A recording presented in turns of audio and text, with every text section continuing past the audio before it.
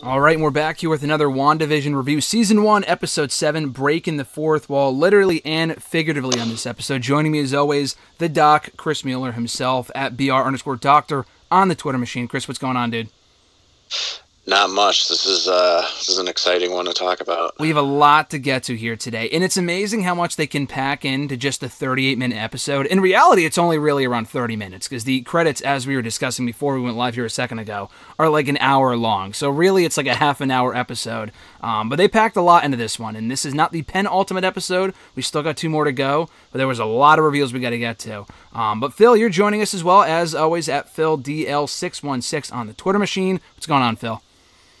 I'm good. How are you? Doing great, doing great. But before we go any further with this show, real quickly, I got to get you guys' thoughts. Chris, I know you saw, because I saw you tweet about it. I can't get enough Randall Park. I saw him on the Young Rock show this past week, and I thought that was amazing.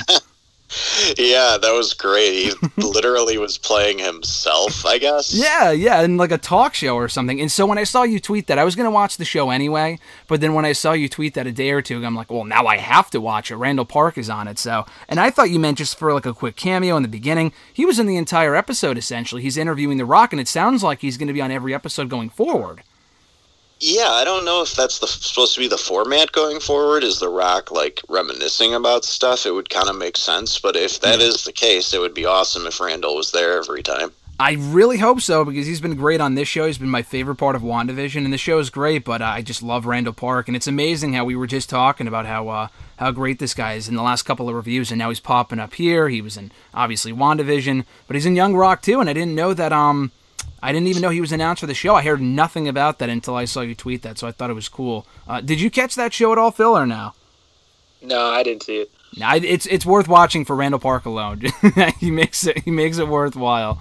But it was all right. But yeah, he was on this episode, of course, as always, for WandaVision Episode 7.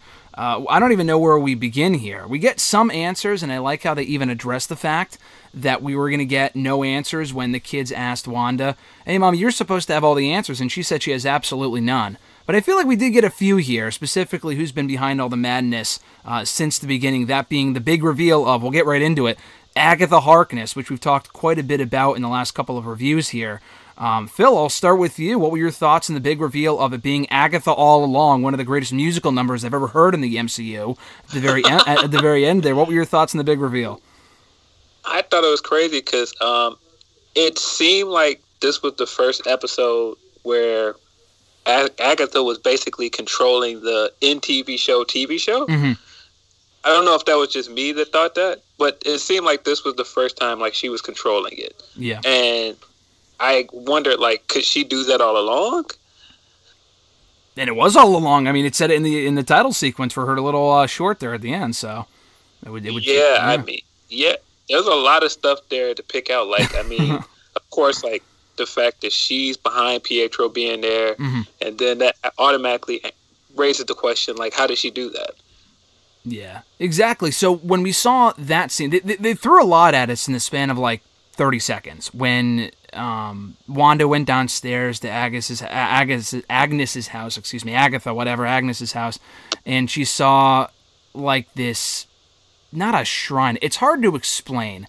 And I've seen a lot of speculation, and it's gotten to the point now where I'm so excited to see what's going to happen next, where I usually turn to you guys for answers when we talk here every Friday, but now I just kind of go online and look for other theories before I even talk to you guys, because I had to process it.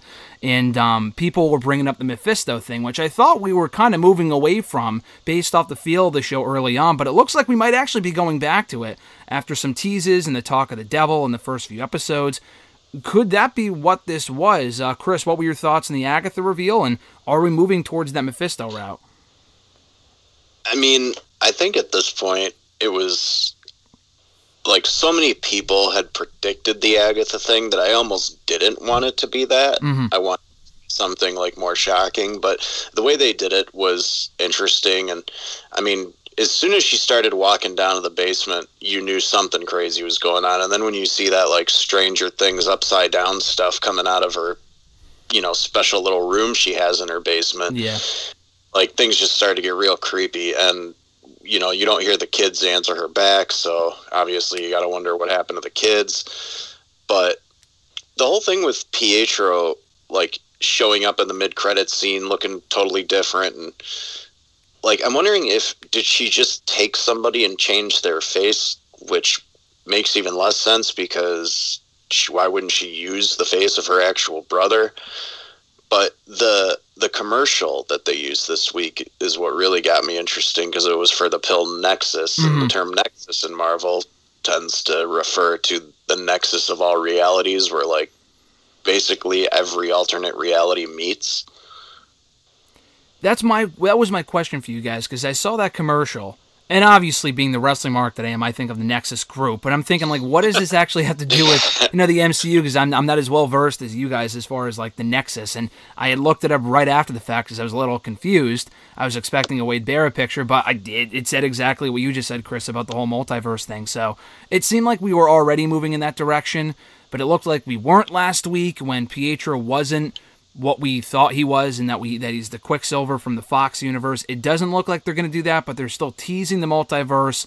What's the end game here? Do you think that's still the Quicksilver from the Fox universe, and that's what she's using here? It looks like he's just kind of like a minion, because the way that they shot that scene where he opened the door and Wanda opened the door and she saw him, she was using her magic on him, so it's not like he was Mephisto or something. It sounds like he's just a pawn in her plan. Like, what role does he play in all of this, do you think, at this point? I mean, that's kind of what it seems like, right? He's just doing her bidding because she has control of him. Who it actually is, I have no clue. I mean, it could be any of the possibilities we've thrown out, but I have no idea. Do you think it's still Pietro, or probably someone else entirely, just disguised as a Pietro? I don't know, and I don't know what I want it to be, honestly.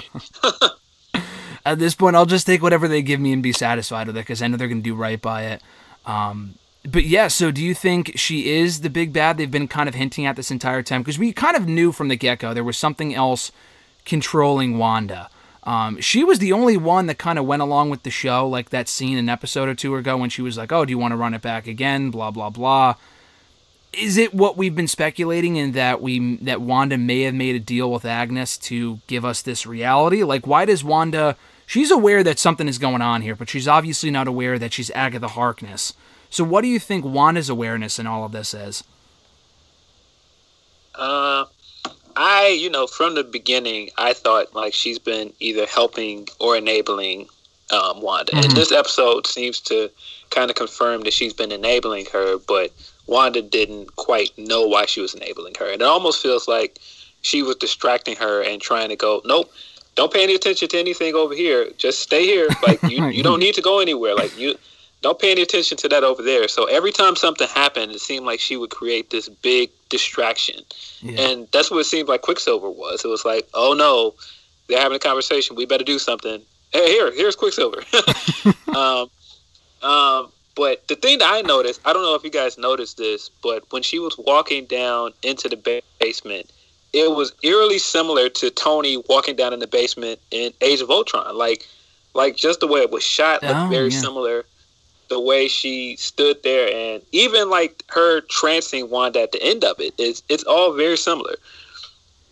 It's funny you bring that up, and I'm going to keep going back to this, Phil, because after you mentioned it, I don't know, after we talked after episode 3 or 2 or whatever it was a while ago, when you mentioned Ultron, I can't get that out of my head, because again, they mentioned him on this episode.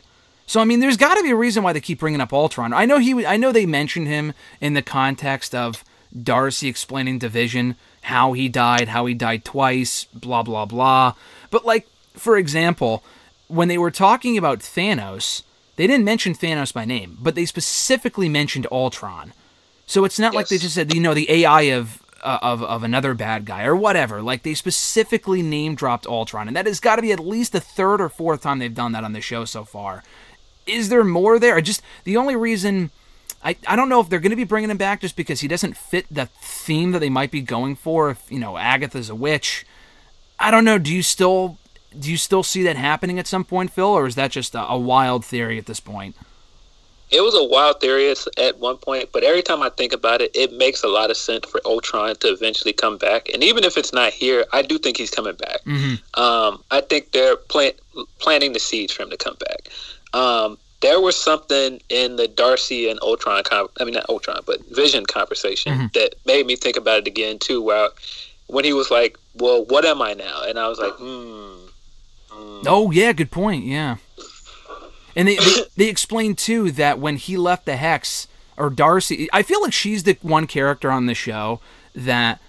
And like she's exactly what we're all thinking in terms of like watching the show a couple of episodes ago and then asking, oh, they recasted Pietro, which is what we were all thinking when we saw that a few episodes ago. And then she asked on this episode with Ultron or with Vision, she said, oh, why did you die when you left the Hex, or why can't you leave the Hex but everyone else can? And obviously that wasn't answered yet. It hasn't been answered yet. But it's a good question. Obviously he's probably dead in reality. That might be why. But I feel like that's too simple of an answer, and they would have just come to terms with that if that was the case. So yeah, I don't know. Who would have known, though, 2 years ago when the show was announced, when Endgame came out, that required viewing for this show would be Age of Ultron. I mean, people shit on that movie all the time as one of the more forgettable ones, but I feel like you kind of have to watch Ultron, not to fully appreciate the show, but between the Ultron stuff and Wanda and Pietro's backstory, I feel like that's almost required viewing when it comes to this show. And I know you actually rewatched it recently, Phil. Yeah, I mean, they show it at the end of every episode. You might want to watch Age of Ultron. Yeah, I mean, it's weird, but it's cool at the same time that one of the more underappreciated movies is coming back in a big way. But yeah, again, there's just so much to get to. So we see Pietro come back at the very end of this episode. And one of the questions I wanted to ask you guys before I saw him in the mid-credits scene was where he was, because I think the last that we saw him on the last episode was Wanda just pushing him into like the hay or whatever, right? The Halloween fest. Right. Yeah. Okay, so she didn't actually push him out of the universe or whatever. So he wasn't on this episode. The kids asked, who is he if he's not her uncle? And she couldn't explain it because obviously she doesn't know either. But the whole mid-credit scene had to do with Monica going to the house that Wanda walked in with Agnes. She was going after her. And then that was when Pietro showed up, and when Monica turned around, she had the purple eyes, which again, I'm still trying to figure all of this out, that she's under the spell of Agnes too, like Wanda. Is that correct? Who? Like the spell of Agnes, that's why she had the purple eyes. I know she had the blue eyes, which we'll get to in a second. Oh, yeah. Okay. Yeah, that seemed like, or Pietro has an extension of her magic and did something. I don't know. Okay. That's what I was wondering. So they show all of that, but let's get to Monica here too. You guys can probably elaborate on this. We saw her actually show her full powers at this point as... what was her name again? I'm thinking Phantom for some reason. God, what? She said a few names, but yeah. Spectrum, Photon. She's technically went by Captain Marvel for a while. I mean, it seems like Spectrum is probably the one they're going to go with. Mm-hmm. Her mother's name was Photon, right? Like her code name was Photon. Yeah, right? that's exactly. That's sort of why I feel like she'll have Spectrum as her own name. Right. Did she have blue eyes in the comic too? Was that what indicated that she's that character, that she's Photon? No, that's kind of a new like MCU thing from what I've seen. Mm-hmm. Like she's had glowing eyes, but like just the way they stylized it seems like an MCU thing. Yeah. What were you guys' thoughts on that and how Monica came across in this episode?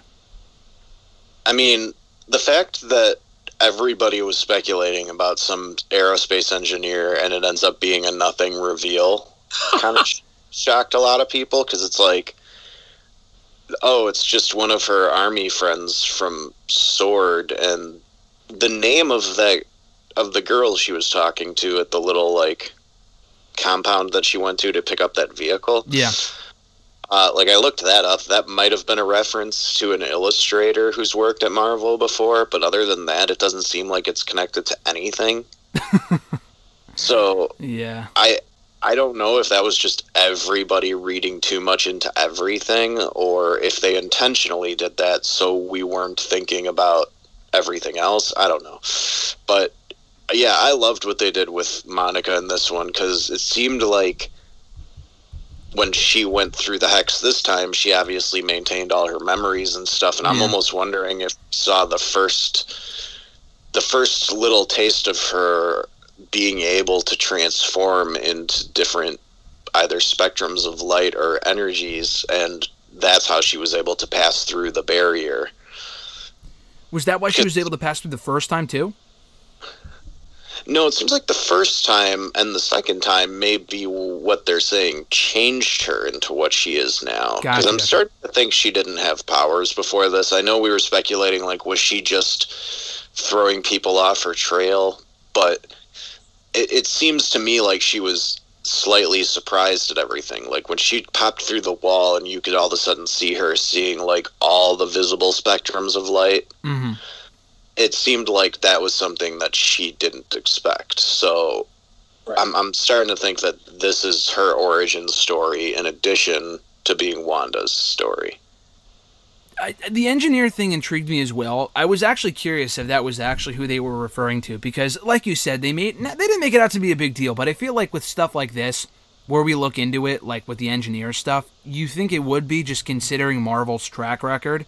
Like that scene from Ant-Man, or I think it was Civil War, or I think it was Ant-Man in Civil War, when Ant-Man's friend, I forgot his name, but he's like, oh, I know a guy. And then, God, what's his name? Falcon said the same thing, goes, oh, I know a guy. And obviously he was referring to Ant-Man. So it was like one of those things. I don't know if they said that exact same way in the episode last week, but I don't know, just the way that she said it made it seem like it would be a big deal. So the fact that it wasn't was a little weird. I don't know if they'll go back to that, probably not. But one thing from that conversation that she had with her friend that they met up with, that's supposed to be the engineer, I guess, was that the woman said something about loyalty, and then Monica's reaction was like a little weird. She kind of looked like taken aback by what she said, and then they moved on. It was like a really quick blink and you miss it thing. That obviously had to hint at something with Captain Marvel, right, that we've heard a lot about so far in the show. Well, it seemed to me like they were telling her, like, yes, we were loyal to your mother, and that's why we were loyal to you. Mm-hmm. I think maybe her level of surprise was just that so many people were willing to go against orders to help her out on something that may not even work. And obviously didn't work. That truck didn't do jack shit. Got turned into half a minivan. Yeah, it did. Yeah, that definitely was the funny part of it. Not having any connection to any Marvel character as engineer, and then the truck just didn't work at all. Like it just, but one of the cool things I noticed when she went through and she had on what looked like a spacesuit, and like she started shifting, like and like there were those like different spectrums of her. I was like, man, this looks a lot like Fantastic Four. Like that couldn't have been. That had to be intentional, right? I mean, it definitely. Are you talking about one of the movies? It looks like their origin. Like it looks like Fantastic Four's origin. Like sure. when they get bombarded by all the space rays that give them their powers. Yeah, right. I could see why you'd say that. I had the subtitles turned on for that actually, so it was kind of cool to see. Because I couldn't hear exactly what she was hearing, so I turned the subtitles on, and it was like a few little conversations from Captain Marvel, and you can hear the young actress who played her before talking, and Fury and her mom. Oh, wow. And it seemed like the line that finally pushed her to, like, push through was Captain Marvel saying, like, oh, when they were handing out daughters, your mom got the best one or something like that. And then she sort of, like, her face got serious and she pushed through at the end. But, yeah, I don't know. It seems like they want to do something with the Fantastic Four, and I also think that we want them to do something with the Fantastic Four, so we keep seeing references. Like, everybody's like, it's going to be Reed Richards, it's going to be Reed Richards, and then it just ends up being nobody. I think our hopes, that's what this show does, too. It's like, you start to theorize about everything, and then you start to hope certain things happen, and then when they don't, you're just like, oh, all right. I feel like this... Okay, go ahead, sorry. Oh, no, I was just going to say, I think everybody wants it to be certain things. I was just saying, like, wave-wise, like, when she went through, I was like, boy, that just looks like the Fantastic Four's origin. Like, even her being in a spacesuit and everything, it just looks similar. And that could be just nothing. It should be just, like, looking stylistically similar to other origins we've seen, it probably is nothing. But I did definitely notice when she took off the spacesuit, like her shirt and everything looks like her current costume in the comics. Yeah, I noticed that too. It's sort of the way it comes up to a point on the shirt and just the color scheme of it. Yeah, it looks very similar. Yeah. I loved that scene when she goes into Wanda's house and then Wanda like picks her up and throws her to the ground, and you just see this blue energy come off her, and Wanda looks shocked, like, what the hell are you now? Like, yeah. But it's so crazy how Monica is taking all this in stride and just keeps moving forward. She's like, all right, I can see other spectrums of light and clearly have some kind of invulnerability, but we're just going to keep going.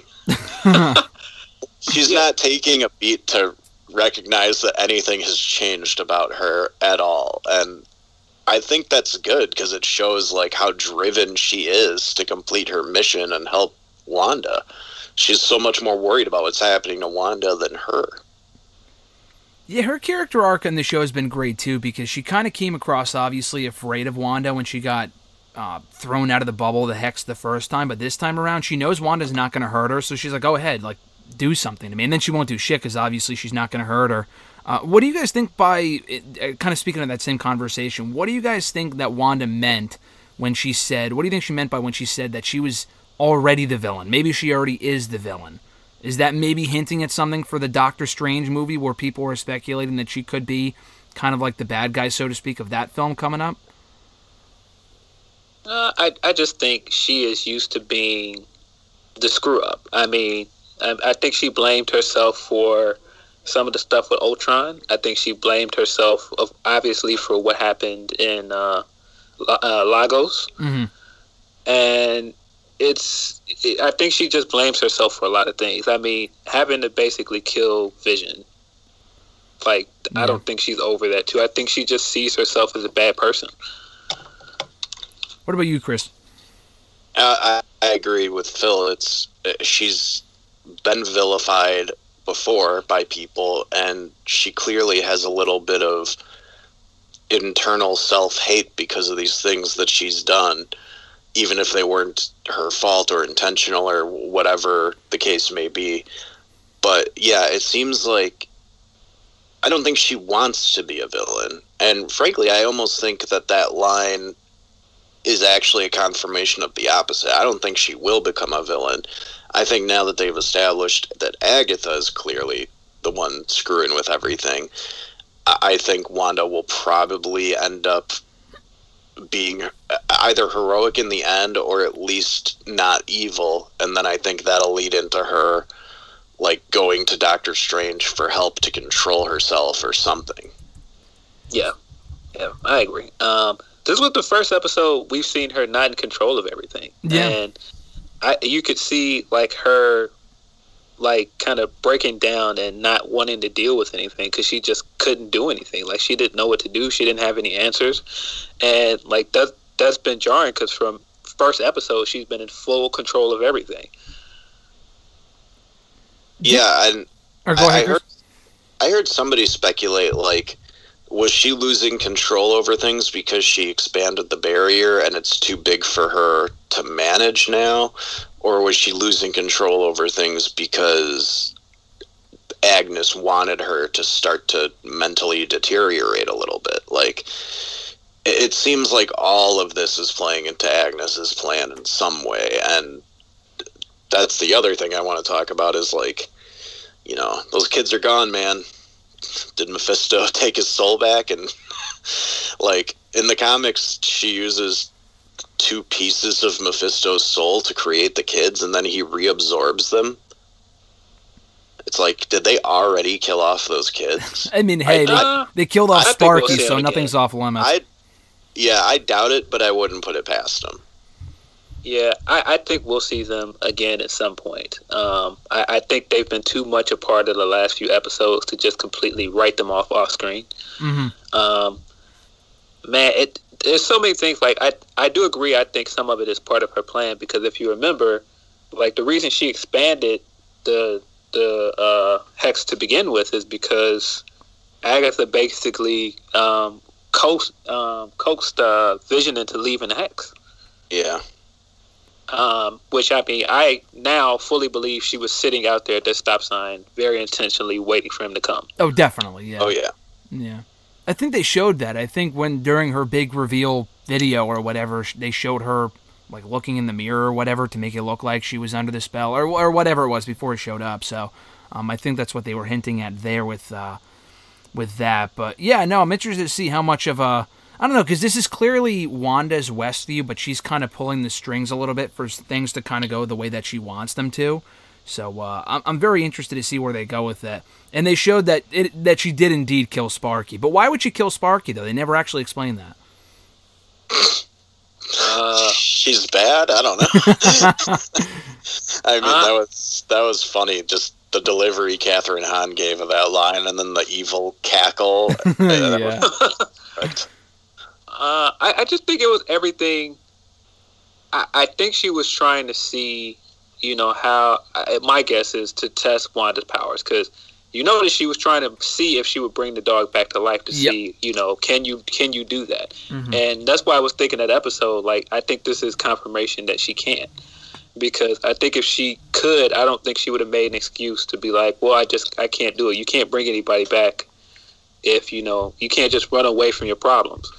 And I was like, yeah, but you've been running away from your problems the whole series. Why is this the one thing you're saying, oh, we can't do anything about this? Yeah. That was very hypocritical of her in like a way that seemed like they were pointing at it, being like, yeah, she's clearly referencing something that she's doing, but there wasn't really much of a payoff to it. I don't know. Yeah, I think that confirmed for me that she cannot bring anybody back from the dead. And I mean, that should have been our first clue that she didn't bring Pietro back. Mm-hmm. And I just still think that is our smoking gun that Vision is dead. I mean, even when they were talking in the truck, Vision and Darcy, it seemed like it washed over him that he knew, because he just sat there quiet for a second. Yeah. Yeah, no, Vision's role on this episode was interesting because clearly he and Darcy were trying to leave the Hex, obviously, and he knows that Wanda's controlling it to ensure that he doesn't leave. But unlike Darcy, because Darcy was doing they were breaking the fourth wall with her, and that she was talking to the camera a lot like Wanda, a lot like Agnes, a lot like Vision, before she kind of got snapped out of it by Vision when he did the mind thing or whatever. But he was still talking to the camera. Now, I know he walked off the set when he realized, why am I talking to you? And then he walked off. But why was he being interviewed in the first place? Is that just to show that no matter how far they go in the Hex, they're still in the Hex, so the show still applies to them? Well, I think they were playing with the format of the mockumentary style of Modern Family and stuff like that. But it also seemed like those might not have necessarily actually been taking place, but it was more like we're seeing the inner thoughts of these characters. Because if you'll notice, Vision was supposed to be in the truck with Darcy the whole time. Then he gives this little interview where he's like, wait, what am I doing? Why don't I just fly out of here? Yeah, exactly.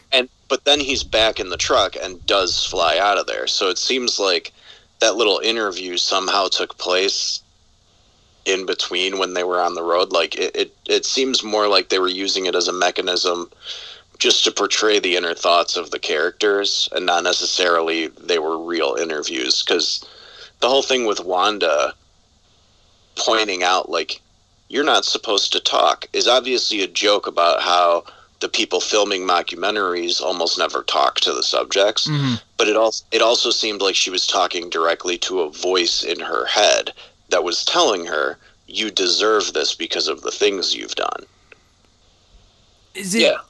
Does it matter at all that the voice that talked to her was a male voice? Do you think that was just a red herring because it wasn't Agnes, or do you think it might be revealed to be somebody? If it had been Catherine Hahn's voice, it would have been too obvious. Yeah. I do think that was just a random thing. And it also, it made me laugh a little bit because it reminded me of that final season of The Office when the people making the documentary start to become part of the story, and you actually hear them talk randomly. Mm-hmm. And it was jarring on that show, so it's jarring here as well. But I love how the front of the house this week looked almost perfectly like the Modern Family house. Yeah, so that was what I was wondering too. Obviously, we've seen the footage from this episode and teasers and whatnot for a few weeks now. It obviously hinted at Modern Family, being the theme for one of these episodes from the early 2010s. So it was 95% Modern Family. I've seen enough Modern Family to know, though, that the intro to this episode was not Modern Family. If anything, it sounded like a parody of The Office. It was, absolutely. Okay. That was, like, the tune was almost the same as The Office, just composed slightly differently. Because you could kind of hear that same dun dun dun dun dun dun dun in the background, even though it was slightly sounded different. But I like how they did that because they were never going to have as many characters as Modern Family has. Yeah. So it was smart of them to be like, oh, this is just referencing all the mockumentary shows that you've watched.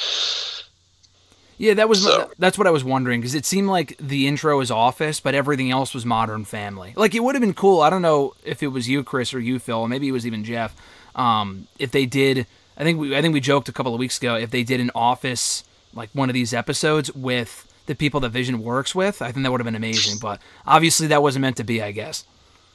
Oh, also the plot of this episode was absolutely another classic sitcom plot. The mom is worn out and decides to just stop being a mom for a day. And then you see how lost everybody is without her. Like, I've literally been trying to remember where it was so I could find it, but I swear to God there's an episode of Modern Family where Julie Bowen's character actually, like, gives up for a day and is just in a robe the whole episode, and people are like, when's dinner? She's like, whenever you make it. Yeah. So, yeah, I love that they keep finding ways to make these things both references and important to the plot. Was this it for the sitcoms, or do you think we're going to get more in episode 8 and 9? Feels like that part of the show might be done. I don't know. Yeah, I think so, especially in the Wanda's and, the spell or whatever of Agatha, so that would seem to be the case. What was the other thing? Sorry, go ahead, Chris. Do you guys know when they filmed this originally? I don't. I heard Evan Peters filmed this role like a year and a half ago, so I don't know. See, that's what I was curious about, because she's like, I'm going to take a quarantine-style staycation. Yeah. I'm like, yeah. Is that a reference to everything? Like, and then I was thinking to myself, I'm like, wasn't this made before COVID? Like, how the fuck is that a joke in this show? Yeah. It threw me for a loop, and I almost wonder if they did like a pickup and we're like, you know what, we're gonna throw in this line because we think it's funny. But I was trying to focus, I couldn't notice there was a missing child thing on the milk carton. Yeah, what was that about?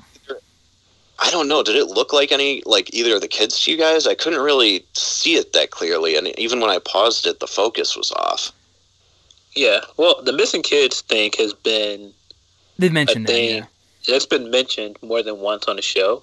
And I mean, of course, it's a witch, and witches and kids are always kind of a tricky relationship. We already know. So we already know there's going to be some weird stuff going on with kids and, the twins. So it has to be connected in some way.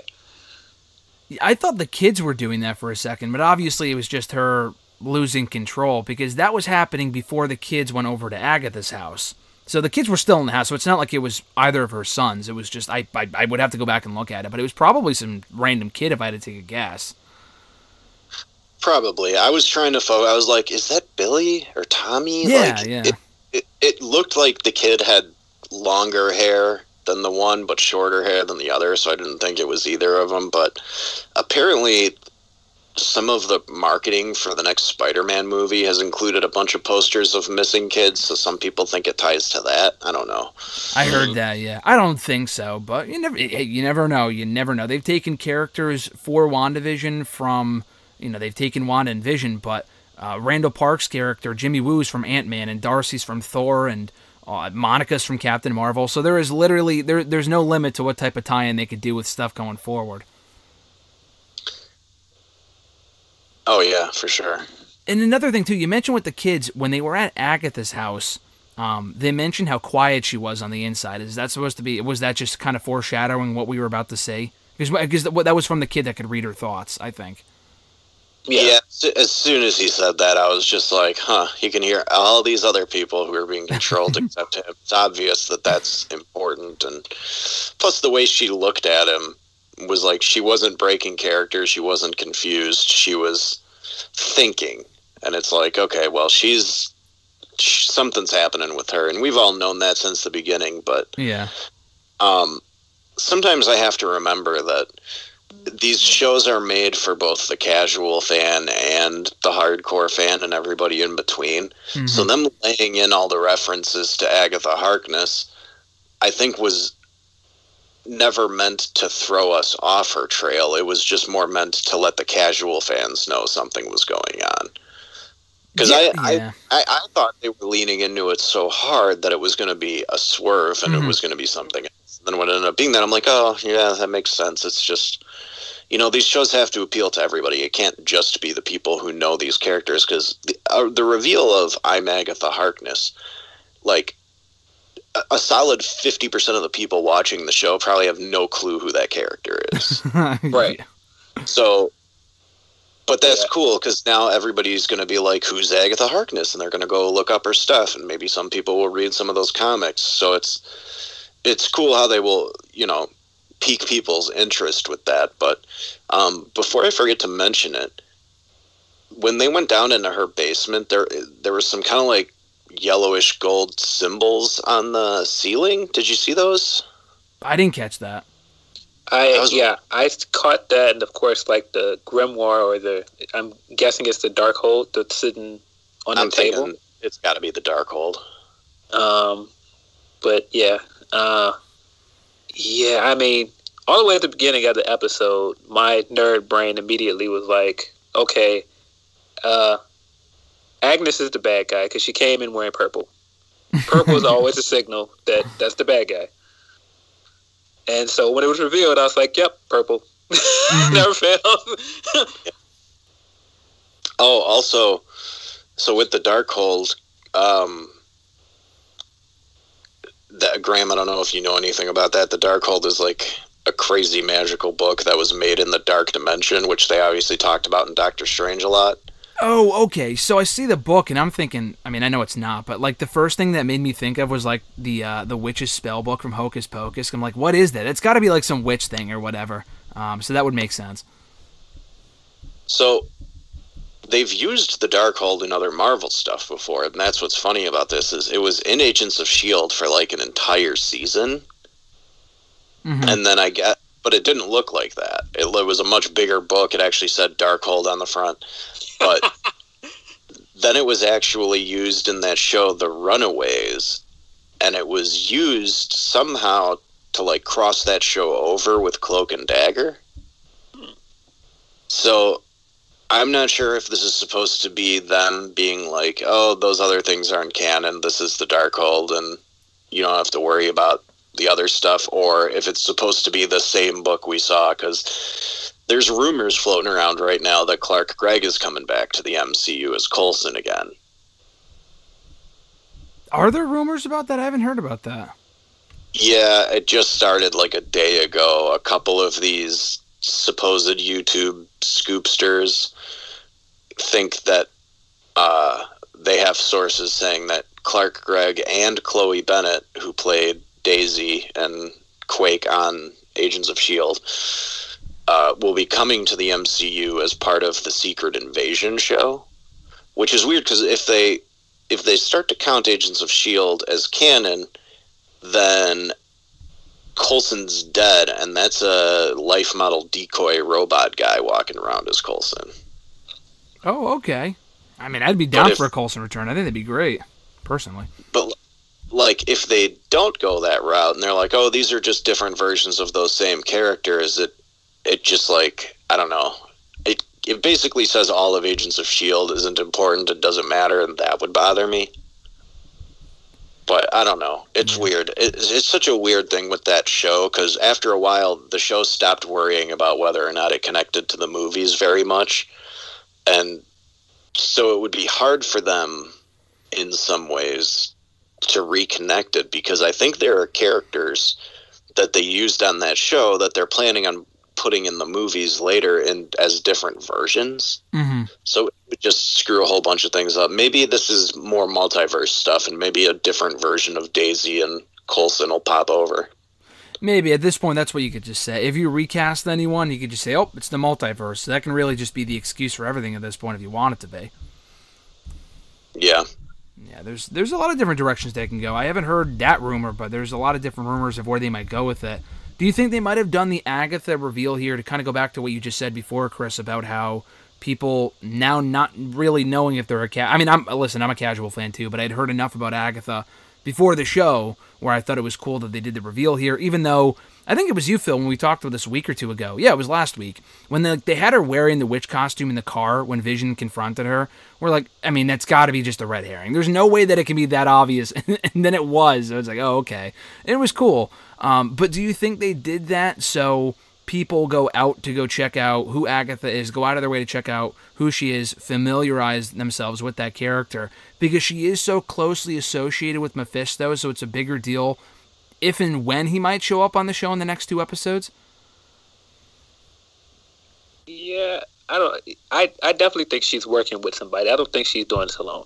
Cause I mean, she keeps mentioning this Ralph. I don't know if that's just to keep the husband joke going. Yeah. But I gotta think that it has to be somebody else she's working with. Why is she so concerned with the multiverse and the Nexus stuff and whatnot? What does that have to do with her? That's the $1 million question. I don't know. Of course, I think part of it is the kids, because that has been like her focus since the very beginning. Like every time she comes on, like she's in some way focused on these kids. What about you, Chris? Yeah, go ahead, sorry. Something Phil said just jogged my memory of something I wanted to talk to you guys about. Mm-hmm. The episode when she first had the babies and Agnes comes in and offers to take them away, there's a split second where she's like spraying perfume around and they look at her funny and she's like, oh, it's lavender, it's good for whatever. Yeah. And it's like, that should have been a huge clue right there. It's like lavender is a shade of purple and Agatha's always associated with purple. That would make sense. But it just, all these minor little things start to come back to you about previous episodes. But with this one, before we see Wanda walk down to the basement, did you notice the bug crawling on the window? Yeah, what was the significance of that? Well, that was a cicada, and I don't know if it's necessarily supposed to be that breed, but there's a breed of cicada called masked devil. Mm-hmm. And so, is that a reference to Mephisto hiding himself? I don't know, but it seems like it had some significance that they just glossed over at first. Do you think, well, I don't know if Mephisto's already around. Do you think she might be working to bring him into this universe and that she's already opened up the multiverse, which is how she got that Pietro in the first place?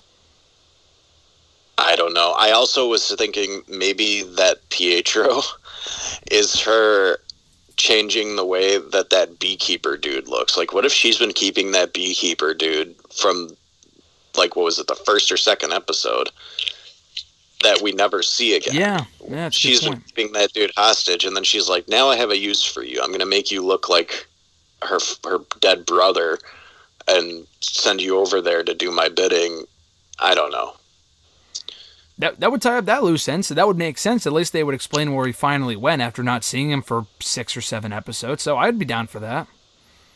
I was just trying to think of a reason that they wouldn't establish what happened to him, and then I thought about it. I was like, maybe he's still in the town the whole time, and Agnes has been keeping him hostage for some nefarious purpose, and that's a good purpose right there.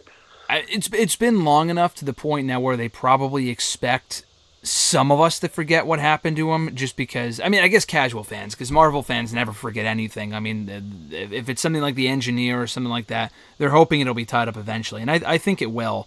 And I know we already talked about the Nexus stuff, but I thought the style of the commercial itself kind of just from that time period of like early 2000s, I thought that was perfect too, because that screamed like a commercial that you would say in 2010, Yes. 2011, or like one of those. I mean, they still do these commercials today. I see them during fucking watching Raw all the time, like the tobacco commercials. Like, oh, is it smoking, or like those creepy ass commercials, and they have like high school kids in them. You know what I'm talking about? Pharmaceutical commercials are everywhere, especially if you watch game shows, because game shows are advertised at an older crowd. Yeah. So you see a lot of stuff for like, blood pressure medication or whatever, but they did a great job mimicking how stupid those commercials are, where they're showing somebody going from feeling depressed to happy. Meanwhile, the voice in the background is listing off a bunch of side effects that are way worse than anything the medicine claims to cure. One of the side effects being, what was it, like... It's confronting your feelings or something like that. Well, and then the last one was just like more depression. That just made me laugh so hard. That commercial, and I don't know if we picked up on this before, but it's been the same woman in every commercial, right? It's the same guy too. Okay. Yeah. Well, the woman actually, that's what I was going to actually say was the same guy. I didn't think it was the same woman, but is it the same woman too? Well, that's definitely the same woman from the paper towel commercial, but the older commercials, when she was done up to kind of look like Lucille Ball, it's really hard for me to tell if it's that actress or not. It probably is. I mean, if they've been using a guy for every commercial, they probably are using the same woman. There's no significance there, right? It's not like those... It's not like they're hinting at those being the parents, right, of Wanda and Pietro? No, somebody threw that theory out, but I don't think so. I think it's just somebody from the town, is my guess. Yeah. Yeah. Sorry, go ahead, Phil. I don't know. There's so much stuff that has been speculated, and this episode has kind of been like nope. So I don't know. I don't know. I don't think we're going to see anything with like parents with Wanda for a while, especially with the thought of Magneto eventually being in this universe. So I don't think we're going to see like their like Sokovian parents. I don't really think we need to either. Like, no. The comics and the movies have done enough to separate themselves at this point, where not having Magneto as Wanda and Pietro's father isn't going to be a huge deal, especially if they go the route that I had heard rumored, which is they want to take the setting of Magneto's childhood out of World War II and move it forward so they can cast a slightly younger actor. And they were going to move it to the Civil Rights Movement, and they were thinking about casting Morgan Freeman as Magneto. Not Morgan Freeman. Who was it? Was it Denzel Washington? I don't know. They had rumored somebody as like in talks with Marvel for a major character, and that's where the speculation was that it was going to be a civil rights movement story instead of a Holocaust story, and we were going to have two black actors playing Xavier and Magneto instead of two white actors. Interesting. Hey, Morgan Freeman in the MCU would be fucking awesome, so I'll take it. I think I'm wrong. I think it was Denzel, which... I think it was Denzel. I feel like I hear a rumor every week of someone being rumored for, like, fucking... Sure. Who was oh my god, Keanu Reeves, like, months ago. I don't know if that was something... Was that already confirmed, or... I don't know. Well, Kevin Feige literally said in an interview, like, we call Keanu Reeves twice a year. Like, we want him for something, and eventually it'll work out, but nothing. We haven't been able to find something, and he's still busy with the John Wick stuff for a little while. Yeah, the five comes out this year, next year. I don't know, one of the two. I have no idea. Wait, wouldn't it be four, not five. I'm sorry, they came out with. I'm thinking of the Matrix 5, maybe. I don't know. He's coming out with 2 movies, I thought, this year. One Matrix, one John Wick. Yeah, I think it'll be, it's 4 for John Wick, but I do think they have 5 planned already. Maybe that's what I'm thinking of. I think they had agreed to do 2 more and then end it, which, I mean, that guy, it's not long until he's 60. Really? I didn't know that. Holy shit. Yeah, Keanu's, I mean, if you think back to, like, Bill and Ted, that was the 80s. I mean, he's been around for a while. I guess so. He keeps himself in great shape, because you would never know that he's... What, is he 58 or something right now? let's see here. He was born in 64, so he's 56. Oh my God. He'll be 57 in September. And what's funny is if you watch John Wick 1 and John Wick 3, they're supposed to take place like a month and a half apart, but he has clearly aged between those movies. Well, when did John Wick 1 come out? I saw the third one in 2019. When did the first one come out? Early 2000s? Late 2000s? Well, the first one was only like 4 or 5 years ago. They haven't... Oh, I'm thinking of The Matrix. My bad. Yeah. Oh, Matrix was like 99, I think. Yeah, that was a while back. Well, obviously, I know they were rumoring Christian Bale, and now he's going to be the big bad for Thor 4, for Love and Thunder. So I feel like where there's smoke, there's fire. They wouldn't rumor these people. Like, these reports are clearly coming from somewhere. Like the Captain America stuff, I know he denied it.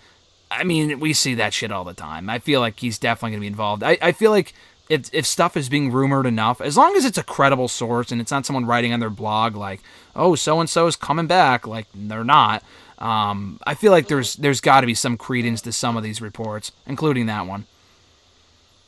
Yeah, I mean, if Keanu ends up in the MCU, I don't think he's going to be playing Nova or anybody who's got to be active in fighting. I feel like they'll have him play some sort of wise elder type character who trains somebody else. Like, he would be along the lines of Tilda Swinton's character in Doctor Strange for somebody else. Yeah. Well, I was thinking, that role, but I was thinking like Jeff Goldblum in Ragnarok, where I mean, he actually might be brought back, but like he was like a pretty decently sized character in that movie, but it would be like a one-shot thing where that's all he does. Like, I don't know if he'd be back for another movie. Maybe.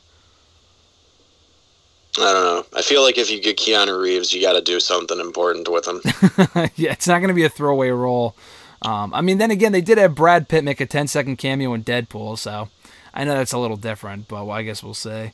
One thing I wanted to bring up to you guys before we wind it down here, I saw this on Twitter. I don't know if there's any significance to this, but obviously we were talking about the Nexus commercial thing, and someone had pointed out that Nexus was discussed on, I forgot his name, but the professor's whiteboard or his chalkboard in Thor: The Dark World, when he was like writing down all the, like he was talking about the 9 realms and how they connected and whatever, and he cited the Nexus as the reason for why they're all connected.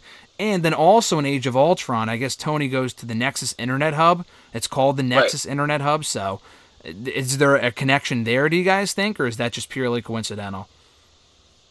I mean, it just matches the term Nexus. Nexus is just sort of like supposed to be the point where all things meet. That's just seems like a term that they threw. Like in Thor, they might not have been thinking this far ahead, so they just threw it as a random science word. But it feels more important now with that whole commercial focusing on it. Yeah. I definitely immediately thought of the scene from Age of Ultron. When I first heard them say Nexus, I thought of the Internet Hub. You got to watch the movie. I mean, it's required viewing.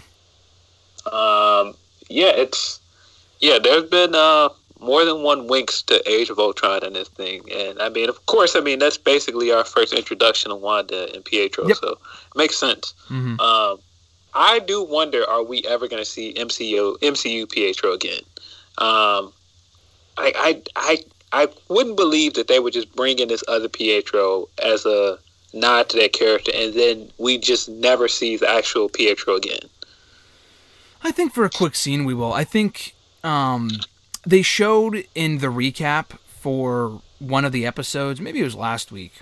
No, 2 weeks ago. It was 2 weeks ago when they showed Aaron Taylor Johnson's Pietro dying in Ultron, and they wouldn't show. I know they showed that in the recap to signify that the Pietro we're seeing now isn't the same one. Like, I realize that, but I don't know. They've brought him up enough. Like the kids mentioned. Did the kids mention him here, or did they mention Vision? They mentioned someone at the beginning of this episode, someone dying. Probably, I think it was Vision. But obviously Monica referenced Pietro, Aaron Taylor Johnson's Pietro, to Wanda at the beginning of the show. So maybe for like just a quick like afterlife-esque scene where she finally gets closure, because I feel like she never really got closure, because she never actually saw him die, right? Like she just saw his dead body in Ultron. Well, yeah, she just sensed him dying, of course, because she's a telepath. So she just knew he died. that is still, I know people trash Age of Ultron, but the way all of that is filmed, and when Pietro dies and it goes to like the muted audio, and like she destroys all of the Ultron drones in the room she's in, and it cuts back later to her like completely annihilating Ultron and ripping his heart out. Like all of this stuff is so well shot to me. Mm-hmm. Yeah, you're right. I've always loved that scene where she silently screams over her. Like, that was a beautifully filmed shot. Yeah, I don't know. I feel like they got to bring him back. I just feel like she never really got closure, and they brought him up enough where I feel like it would be a missed opportunity if they don't. And if they don't do it now, I'm not really sure when else she would. Maybe just to hammer home the point that you can't bring people back from the dead, whether it be Vision or her brother, regardless of whether he was recasted or not. I don't know, but yeah, I think that movie is definitely, you got to watch it, and I don't know if I'm holding out hope. I like the Ultron character. I like James Spader's portrayal of the character as far as the voice is concerned. I think if we heard the voice even more so than the character itself, I would pop big. I think that'd be fucking cool. But, as we kind of said at the beginning of this review, to kind of go full circle here, as you said, Chris, with like people theorizing and stuff like that, there's so many theories, because you have the source material with the comics and the movies, and there's been so many movies. There's so many things they can do where there's so many theories out there, and then it's like, it's like we're speculating who's going to be number 30 in the Royal Rumble, and then out comes like Dolph Ziggler. Like, I hope that's not what they do, so I really hope they give us some shocker, and I think they will. We still have yet to see the big Luke Skywalker-esque cameo. I'll keep going back to that. We didn't see it on this episode. We thought we might get the Engineer. Didn't get Reed Richards. We didn't get anyone. We just got some random characters, so we got 2 episodes to go, and I think we're going to get some pretty major developments in both of those episodes. Yeah, probably. I mean, I do think the sitcom format thing is dead now. Unfortunately. Well, I mean, what else could you do? I mean, they did 2000, so I'm not really sure what more you could do. Yeah, and what I'm really curious about is, like, when they showed Hayward for, like, a few seconds at wherever they were setting up their new base outside the Hex, he said, "We launched today." Yeah, they never referenced that again. I forgot about that. Yeah, so, like, it seems like they're planning on trying to get in as well. Obviously, Monica was able to do it, but she's changed in some way, so I don't know if, like, I almost get the feeling like he's possibly working with Agnes or Agatha or whatever. Like, maybe he's being manipulated somehow, too. Maybe. Very possible. When I heard that, I'm thinking that he's not going to just go into Westview. He's just going to blow the whole thing up. Like, he doesn't care. Like, at this point, you just got to get rid of the Hex. So if it means blowing up this entire town of people, that's what they'll do. But maybe not, because I feel like they already tried going in, and he's like, "Oh, that didn't work. So let's just kill it. Let's just kill the whole thing. Let's kill Wanda and everything she controls." That's the feeling that I got from what he said. Yeah. I mean, that's always the government agencies go to. Just nuke it. So I wouldn't be surprised, but yeah, I mean, everything since Hayward kind of threw that low blow at Monica, I've been like, yeah, heel turn confirmed. He's totally yeah, he's a piece of shit. He's totally doing dirty stuff that we don't know about. So when we found out about the Vision thing this episode, I was like, yeah, kind of figured Hayward was up to something. Yeah, that was another thing. I forgot to mention that too, that they confirmed that he was not trying to get him offline, but back online so they can use him as a weapon. So do you think there's anything more to that, guys, or is that just kind of is what it is? Well, they're going to do the government agency thing and be like, he's not a person, he's a thing, and so we're going to co-op and control him or whatever. But the Vision we've been seeing for the last 6-7 episodes is so much different just in the way he acts than what we've seen in any of the movies he's been in. Yeah, I love it. I can't help but wonder, like,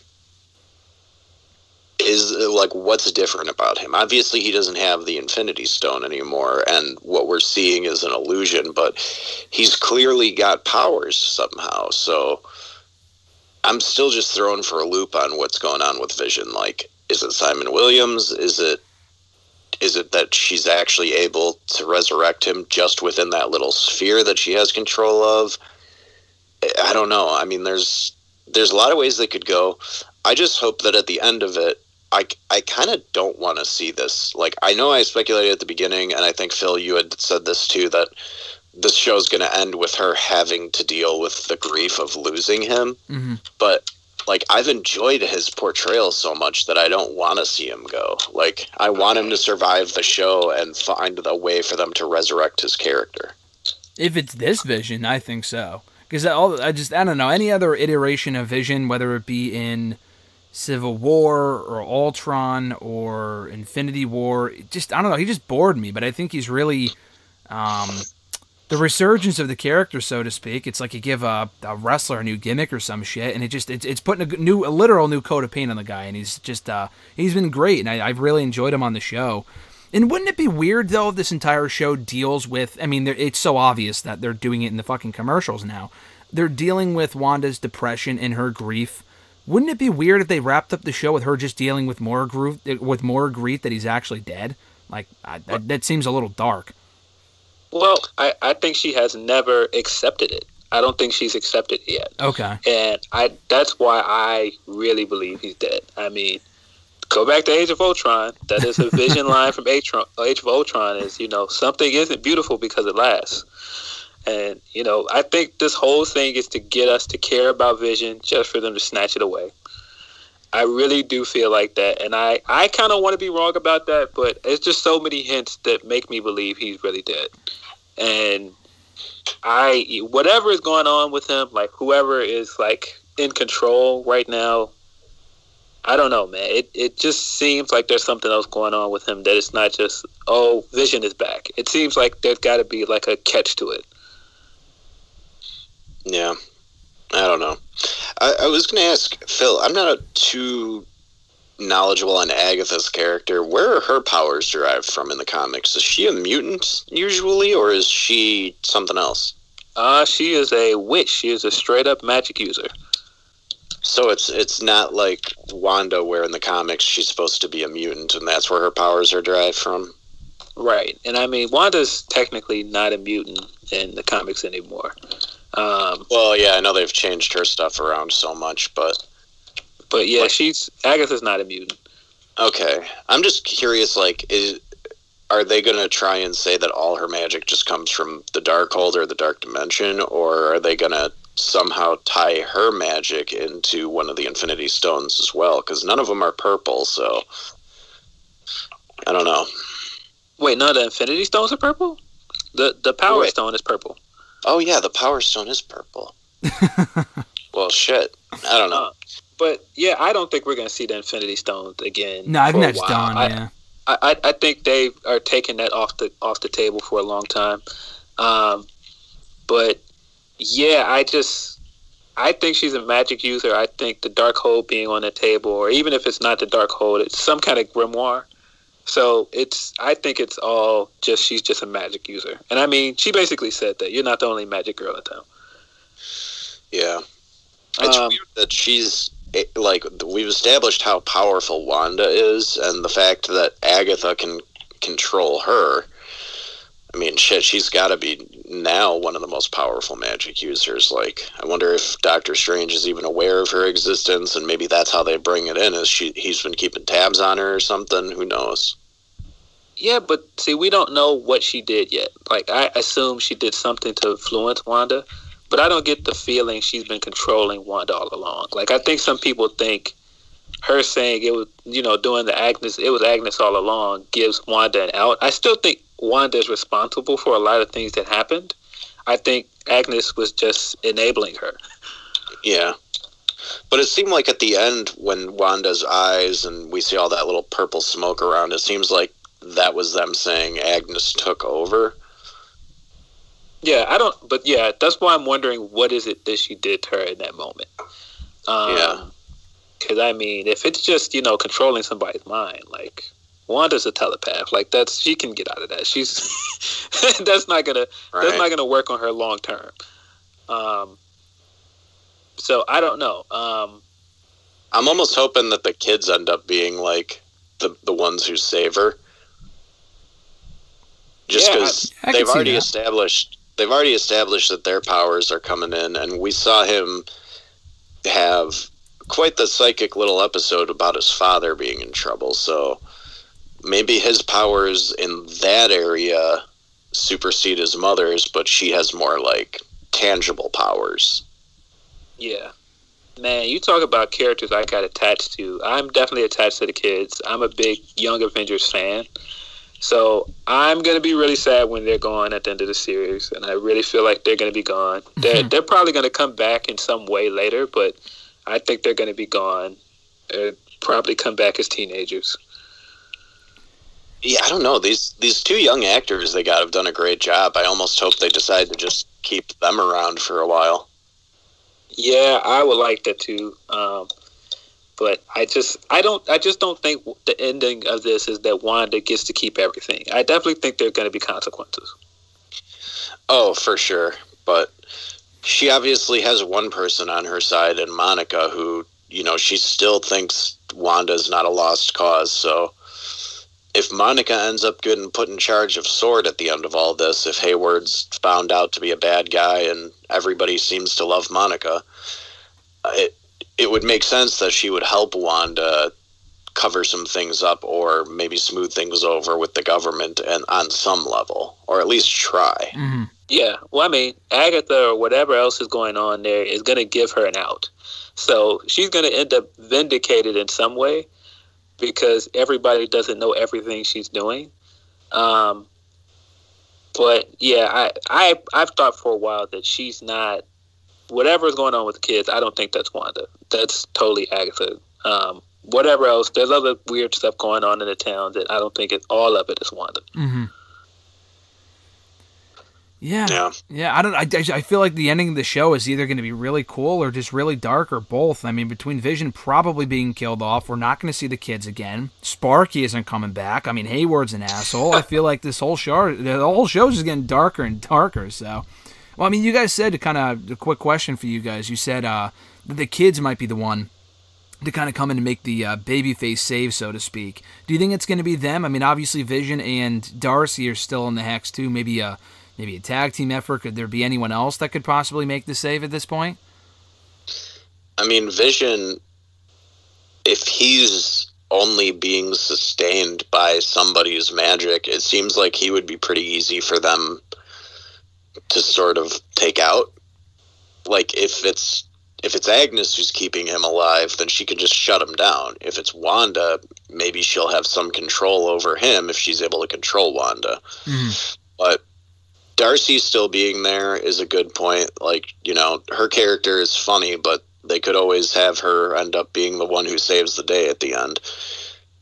I don't know.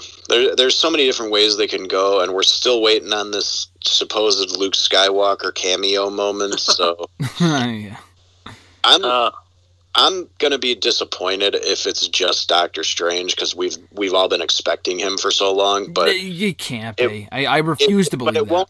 It won't surprise me if that's what it is, and Elizabeth Olsen just exaggerated how important it was. Yeah.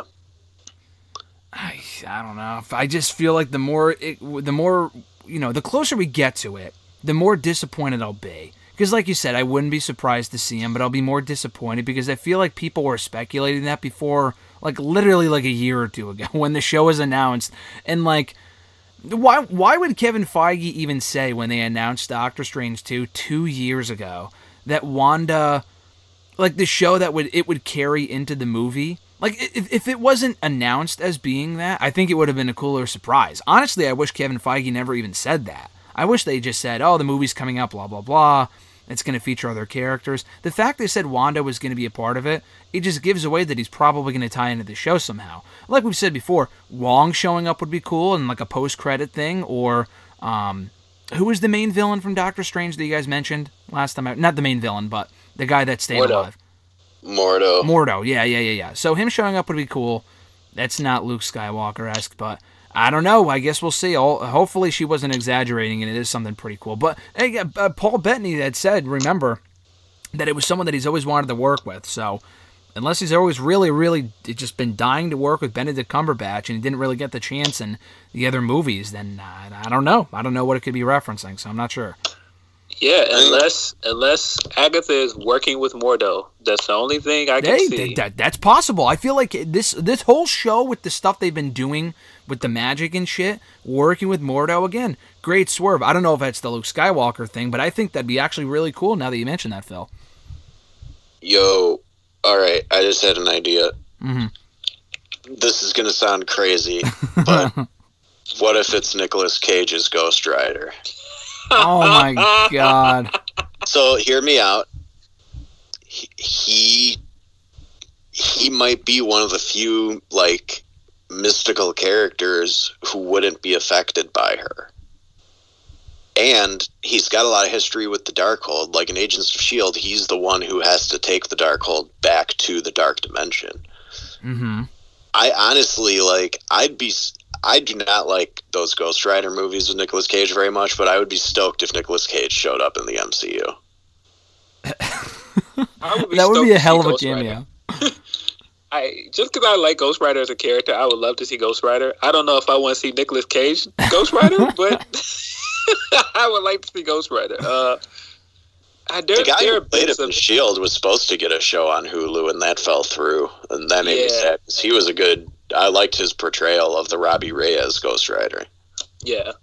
There are bits and pieces of that first Ghost Rider movie I liked, but that second one, nope, no bueno. No, oh my god, that second one was horrible. And like their portrayal of Mephisto was just terrible. Wait, Mephisto's in the second movie? The devil is supposed to be Mephisto. Like, they actually name him as Mephisto at some point, but in those movies, he's just the devil. He's not, like, one of many. So they sort of just decided, like, oh, instead of naming him Satan, we're just going to use the term Mephisto because comic fans will think that's cool. Well, isn't Blackheart Mephisto's son, and Blackheart's the villain in the first movie? And then he's back in the second movie. He's played by a different actor. Well, the Mephisto anyway. Yeah. I don't know. It's weird. Those Ghost Rider movies are like so very loosely based on the source material that like the only similarities come down to his powers at some point. But yeah, I just think Nicolas Cage showing up would be like so shocking and funny. It'd be hilarious. That would be a great cameo. Listen, I know people give Nicolas Cage shit, but Nicolas Cage, when he wants to, is a great actor. He's a massive star. Like, regardless of, what anybody might think of him, he's a huge star. Him showing up on this show would be a big deal. And he's a huge comic book nerd, too. Oh, I didn't know that. He is. His name is based off action. Yeah. Oh, that's really cool. Is it? Wait, who's it based off of? Luke Cage. Luke Cage, that's right, because his name is technically Nicholas Coppola, because he's Francis Ford Coppola's nephew, I think. Mm-hmm. But yeah, he's a great actor when he wants to be. It's just he made so many bad movies to recoup his fortune that his manager screwed him out of, that people started to like wrongly label him as just an over-the-top B actor. But you go back and watch some of his older work where he was like getting nominated for Oscars and stuff. He's great. So if he cares about the project, which if it's a comic book property, he will, because he's the kind of guy who he literally owns a copy of Action Comics #1 that he paid like $1 million for at an auction. He's that kind of comic nerd, and Jesus, it would just be awesome to see him show up. I'd laugh so hard. He's been in 2 comic franchises so far. We got real close to Nick Cage Superman, so the whole saga behind that is crazy. I can't wait for that documentary, man. We're going way off script, but I can't wait for that documentary. I want to see that so bad, just to laugh at it. That's the one that Kevin Smith was supposed to write, right? Yes. So he told a story about that on one of, like, he's done a bunch of those 3-hour symposium type talks where it's like half stand-up comedy, half just him telling stories. He told a story about one of the producers from the studio, like a big name, might have even been one of the Weinsteins, actually. Oh, God. But he had said, like, yeah, his big edict when I was writing the script was, in the third act, Superman has to fight a giant spider. Yes. And he's like, and that's when I knew that this was never going to work. The giant spider got repurposed and used for Wild Wild West. Yeah. Oh, man. The whole... Graham, if you don't know anything about that, you got to look that up, of the time Nicolas Cage almost played Superman. And then, didn't they have him voice Superman in one of the Teen Titan movies as, like, a joke? Yeah, I think it was. One of the more. I think it was Teen Titans Go to the Movies, because I didn't see the movie, but I saw the end credit scene. So yeah, I think they did actually. Yeah, he would have been such an odd choice for Superman. Like, even if you go Kingdom Come Superman and give him the long hair and make him all depressed, Nicolas Cage is just not Superman. No. No matter how buff he gets, like, that just would have been such a weird choice. But I almost wish that movie existed somewhere because it'd be hilarious. The screenshots I've seen of him, testing the costumes are phenomenal. And I wish this movie existed.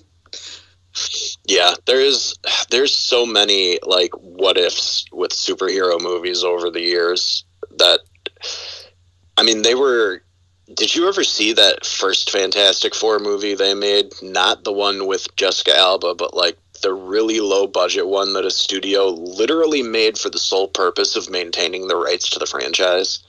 Dude, you talking about the Roger Corman one? Like the really shitty special effects one? Yeah, I haven't seen it, but I know, like, the basis of how it was made and all that other stuff. It's so bad. Like, it's one of those movies that if it was ever released, it would have been on Mystery Science Theater 3000 getting made fun of. So bad. And I love that, like, it's out there for people to see somewhere. Like, you can find it on the internet if you want to watch it. And, like, it makes TV special effects from that era look good. That's how bad it was. Mm-hmm. It was made for nothing. Well, now I need to see Nick Cage in the MCU. I mean, you guys just got me excited about something that's probably not going to happen. But, I mean, hey, if he has time in between filming National Treasure 3 and the new Tiger King movie, then I don't see why not. I mean, give the guy an extra paycheck. Hey, that's the thing, though. National Treasure, is that not a Disney franchise? Yes, it is. Yes, it is. I mean, once you're in the door with Disney, it seems like those other franchises become open to you, because look at Ming-Na Wen. She jumped from Agents of S.H.I.E.L.D. to The Mandalorian. I mean, we're going to see more of these types of crossovers just because so many actors have been in both. I love that there's some list out there of all the British actors who ever appeared in Game of Thrones and Harry Potter, and the list is massive. Wow. And, like, it just shows that the acting world, even though there's hundreds, maybe thousands of actors working at any given time, it is kind of a small world, and you start to see these crossovers with people jumping from franchise to franchise, like we saw with Michael Keaton. He goes from Batman to playing Vulture. Mm-hmm. So I don't doubt that Nicolas Cage will be in the MCU at some point. If not, he'll be in the DCU. Like, yeah. If you're an actor of any prominence, you're probably going to be in one of those eventually. Like, that's just how it is nowadays. They're money machines. Nicolas Cage loves making money. Mm-hmm. It's going to happen. I thought you were almost hinting at a National Treasure MCU crossover. That's what I thought you were going to say. God, no. Is National Treasure 3 going to be the secret plot of episode 9 of WandaVision? I mean, hey, I would love to see that. I'd love those movies, but... You know what? As long as National Treasure never does anything with aliens, at least they'll have that over Indiana Jones. Oh, I was going to say, taking a shot at Indiana Jones. They're making the 5th one. I don't know if I'm excited to see it after that last one. Oh, boy. And Harrison Ford's like 80 years old. Yeah, just let it die. Come on. Yeah. I mean, we don't need more Indiana Jones. Like, just let it be what it is. Who asked for this? Who asked for Indiana Jones 5, honestly? Yeah. When you mentioned Harry Potter, if we don't see Daniel Radcliffe as a prominent magic user in some comic movie at some point, then Hollywood has just failed. I'm sorry. Yeah, I mean, any of those actors, really. Emma Watson, like, how is she not in one of these movies yet? I think she will be. She was, isn't she doing Cruella de Vil or whatever? Wasn't she cast for that movie on Disney Plus? Did you guys hear about that? Emma Stone.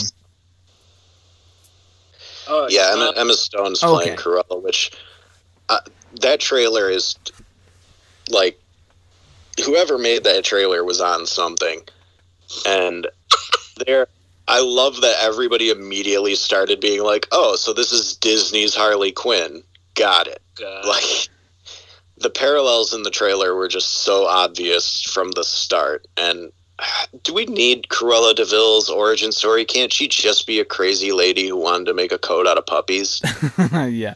Do we need another Maleficent like origin story where it's revealed like she's the good guy? Like, I don't know if, I mean, listen, I love the original movies, but I don't need to see a Cruella de Vil movie played by Emma Stone. No, Hollywood did not learn its lesson with Han Solo. We don't need to know where everybody came from. Yeah. No, I thought what was that? We just don't. Like, it's just unnecessary. Who played Cruella de Vil in the original 101 Dalmatians movie, the live action? It's like a very prominent actress. I forgot her name. Glenn Close. Yeah, Glenn Close. I thought she did an amazing job. I love her as that's how I know her. It's from those movies. So yeah, and Nova Prime. Yeah, is that she was in Guardians. Oh yeah, exactly. I thought you were talking about Nova Corps. Yeah, no, of course. I thought you were talking about the guy who played the guy in that movie, who was wasn't he Reed Richards in the Fantastic Four? You talking about John C. Reilly? No, not John C. Reilly.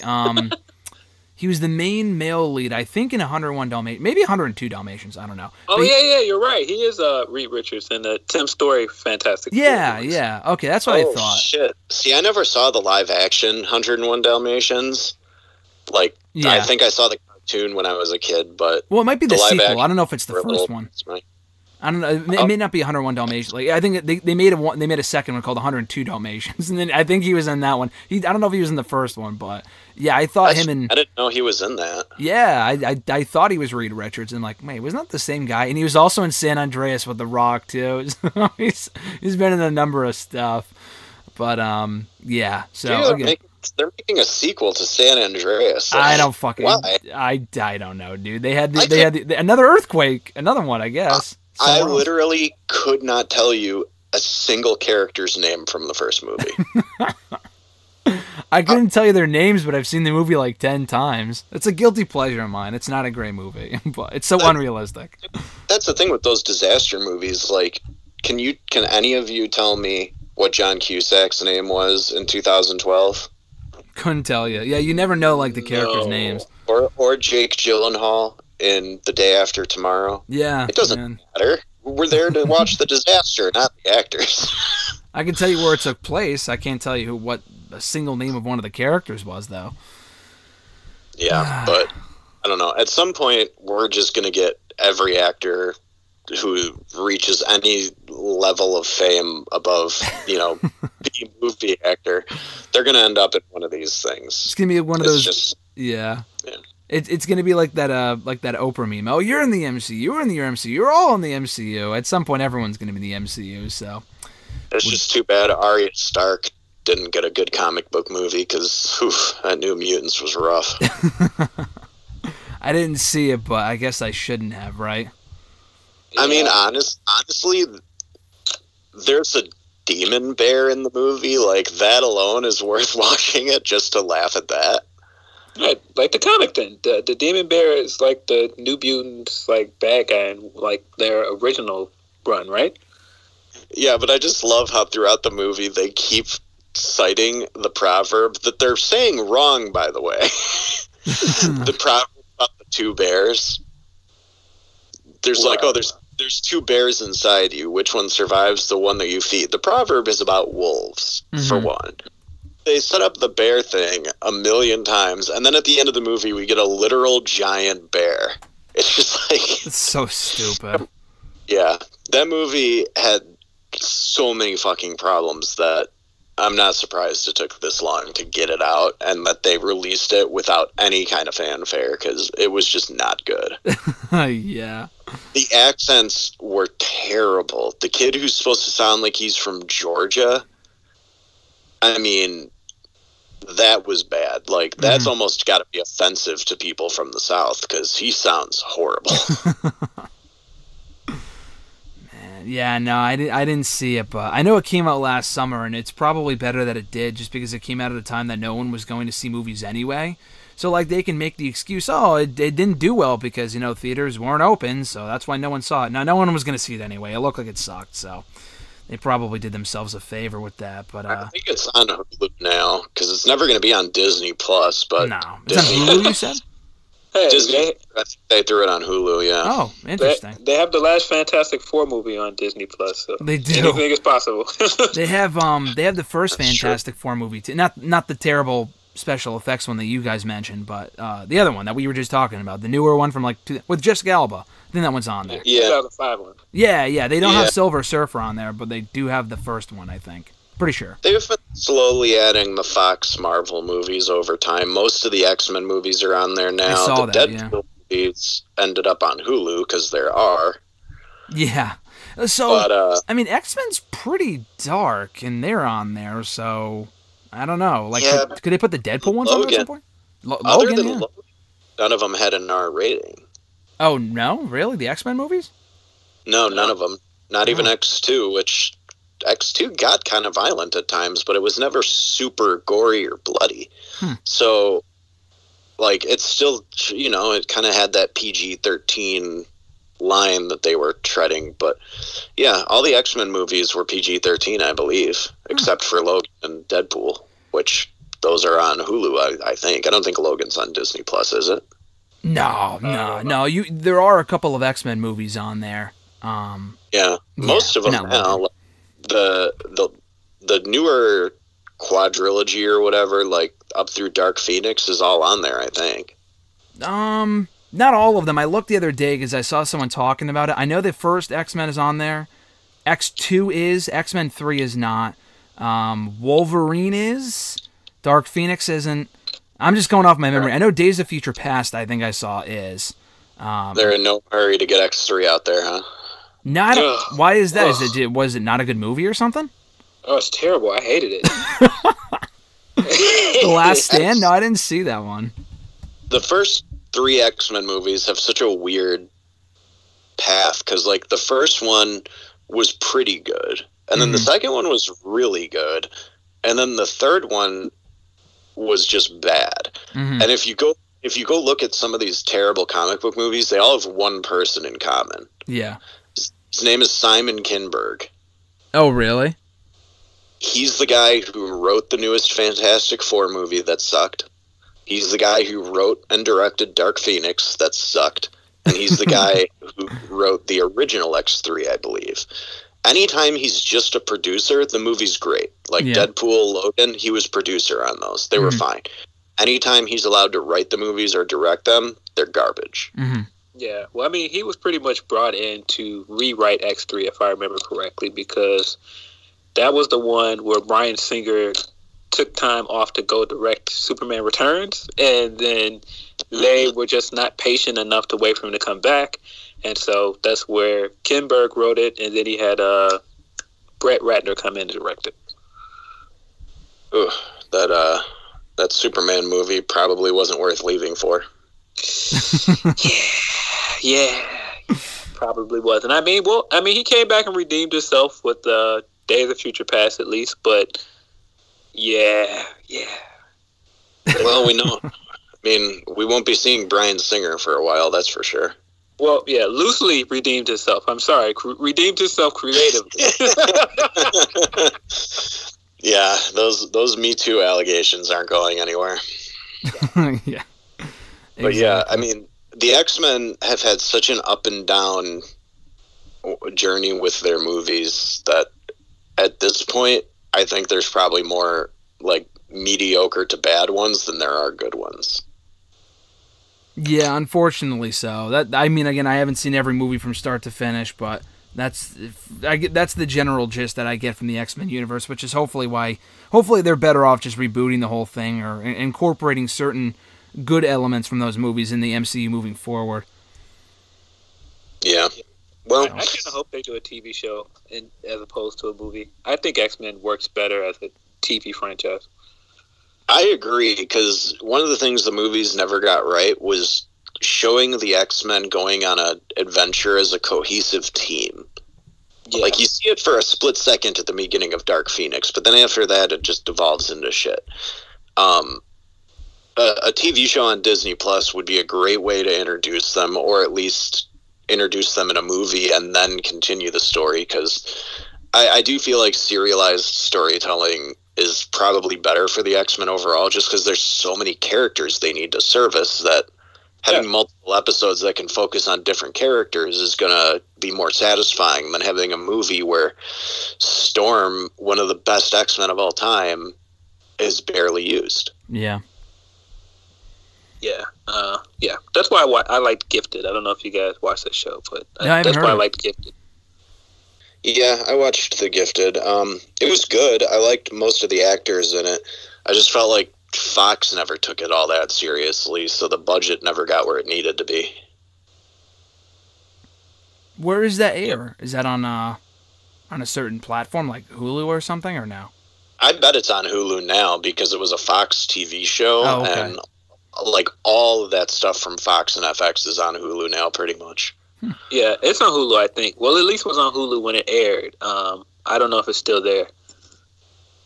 I think I actually saw it the other day when I was scrolling through Hulu looking for something new to watch. Yeah. Because I actually never finished the second season now that I think about it, and I thought about going back and finishing it, but...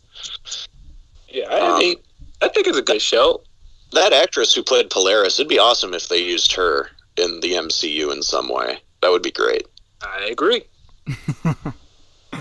As we wind down here, guys, any final thoughts on this episode of WandaVision? I think we hit pretty much everything and then some.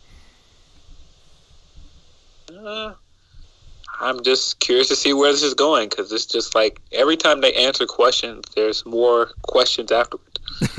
I feel like when it comes to the final episode, it's going to end and we're still going to be left with a lot of questions unanswered. So I won't be disappointed that that happens. What about you, Chris? Any final thoughts?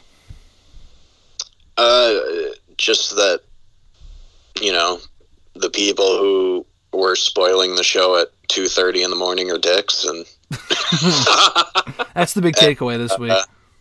But yeah, I'm really curious to see what happens with this, and even though we have no confirmation that the next two episodes will be any longer than the others, I would like them to be longer, because it feels like they still have a lot of heavy lifting to do to finish the story and set up whatever comes next. Mm-hmm. So yeah, like maybe hour long for the last two would be appropriate or something. I don't know. I think so. I think it could be like a fun... I think this next episode could be like the season finale, but like break it up into two parts, and that's what episodes 8 and 9 are going to be. That's my prediction, where it's going to be like we get most of the resolution in the next episode, and we get the rest of it in the episode after that, and they're around an hour long. I think one of these episodes was like 45 minutes, wasn't it, like a couple of weeks ago? On a very special episode, that was 2 weeks ago, episode 5 was 42 minutes, which wasn't that much longer than this one, which was 38, but... Yeah, I think they'll be closer to an hour for the next two, because I think there's still a lot of questions still to be answered. And yeah, they pack in a lot of stuff into 38 minutes, but I think making it a little bit longer, no one would complain just because the show's so good. But yeah, looking forward to breaking it down next week. It should be great as we inch closer towards the season finale, and Falcon and the Winter Soldier coming out, I think in a month actually from today. I think it comes out March 19th. I know the season finale of this show's in 2 weeks. There's a week off. And then it's Falcon and the Winter Soldier. So there's a shit ton of stuff to look forward to, and I'm excited. But, Chris, people can follow you on the Twitter machine at BR_Dr. Phil, you at PhilDL616 on the Twitter machine. Thanks so much, guys. I appreciate the time as always. Yeah, thanks. Thanks for having me.